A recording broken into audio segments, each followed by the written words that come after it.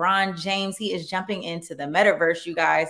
He spent his money and he's taken his talents to the metaverse. He filed new trademarks for LeBron James, LeBron King James, and chosen the #1. The filings indicate an intent to offer a few things: virtual footwear, virtual clothing, virtual basketball courts, and a few other things. Mike, can you elaborate a little bit more on what LeBron James purchased? Man, I might be too old, man. We might need Cuddy up in here. It seems like LeBron James purchased a bunch of stuff that doesn't exist.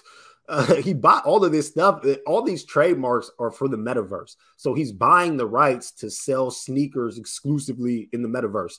He's buying like the rights to have LeBron James branded basketball courts in the metaverse. So like all of this stuff is going to exist there, but he's getting trademarks out here.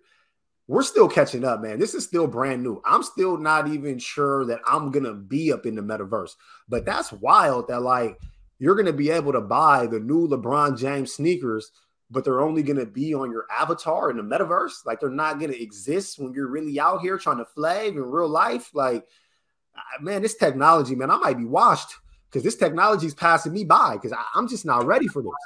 Y'all keep talking about you're too old for this. Let me tell you, the metaverse is here. It's here to stay, and you are absolutely going to have no choice but to be a part of it. And so we're talking about a virtual reality, you guys.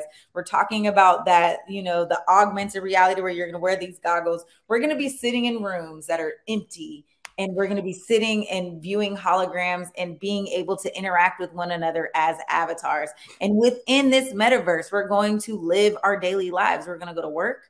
We're going to go to school. We're going to go to clubs. We're going to go to restaurants, and we're going to go shopping. And while we're there, I want to wear my LeBron sneakers. I might want to go hoop with my homeboys on LeBron courts.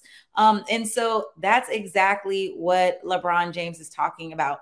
NFTs. People are buying the NFTs now. How are you going to stunt when you're in the metaverse?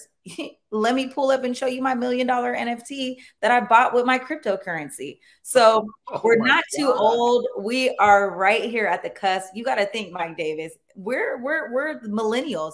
We came into the internet right at its inception. So we understand this kind of this world of when there was cord phones, you know, plugged into the wall, navigating into cordless phones, CDs, tapes, you know, we know all of that, and MP3s all the way down to just digital technology as a whole. I am excited about the metaverse. I'm absolutely going to dive in deep, and there's really no way around it. Honestly, I hate it. No, it's no way around it. This is the future. I don't like what the future is doing to our kids right now. These kids are not outside. Like their whole lives are always on their phone. Like their devices have so much control over them. This is why you can't tell these youngsters you suck, and then they break down and cry tears. She'll be one of the best tennis players in the world, but you tell her that she sucks, she's gonna cry tears. These kids are just, they can't handle anything real because they live these digital lives. And now we're going to put headsets on them. They're never going to leave their houses. They want to go to school there, the mall. They're going to kick it, man. Come on, man.